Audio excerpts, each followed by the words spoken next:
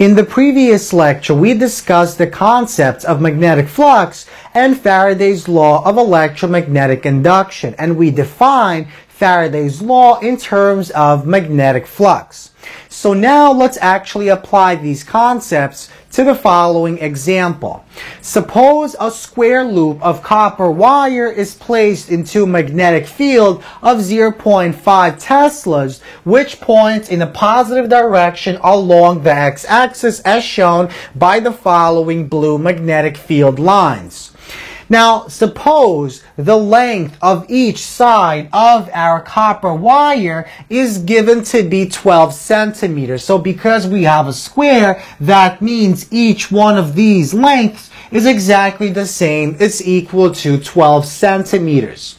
Now, in part A, we want to calculate the maximum quantity of magnetic flux that passes through the loop of wire. So recall, by definition of magnetic flux is equal to the dot product of our magnetic field vector B and our area vector A, where the area vector A always points perpendicular with respect to the face of our loop of wire.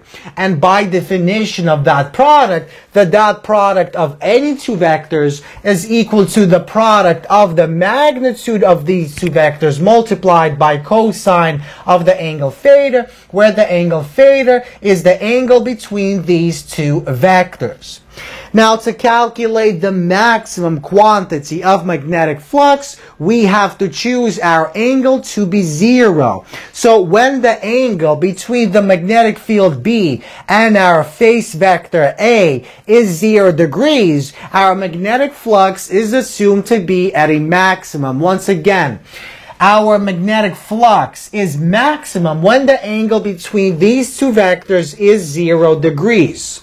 So the maximum magnetic flux is equal to the product of B and A, where B is 0.5 Teslas and A is simply the side length squared. So 0.12 meters squared gives us the area of our copper loop of wire.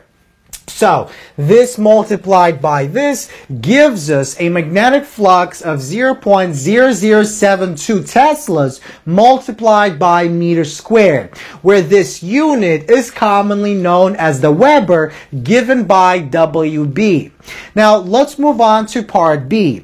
Now suppose we rotate our loop of wire so that now the angle between our magnetic field B and our area vector is 60 degrees.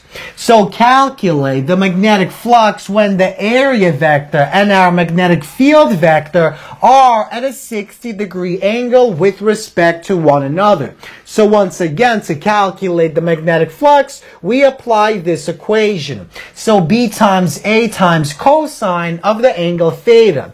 Now B times A was calculated in part A. It's equal to 0.0072 Webers.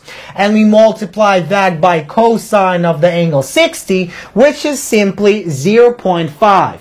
So 0.5 of this is equal to 0.0036 Webers is the magnitude of our magnetic flux when the angle is 60 degrees between our B and our A.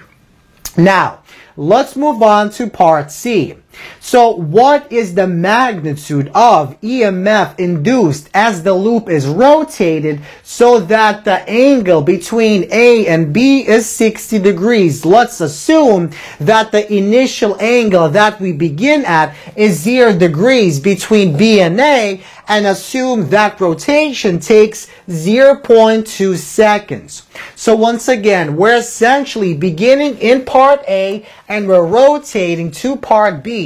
In part A, the angle was 0 degrees as shown in the following diagram, and then we take our loop and we rotate it 60 degrees so that the angle between A and B is 60 degrees. So that means there will be a change in magnetic flux. And by definition of Faraday's law, whenever there's a change in magnetic flux, an EMF will be induced inside this copper wire, and an electric current will be induced and will flow through our copper wire.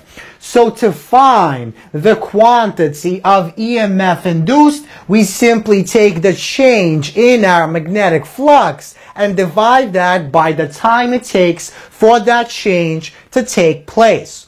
So we essentially begin at the 0-degree measure and we go to our 60-degree measure. So this quantity was calculated in part A, and it's equal to 0.0072 Webers. And this quantity is 0.0036 Webers, which was calculated in part B. So we subtract the two and we divide by 0.2 seconds, and that gives us a voltage or EMF of 0.018 volts.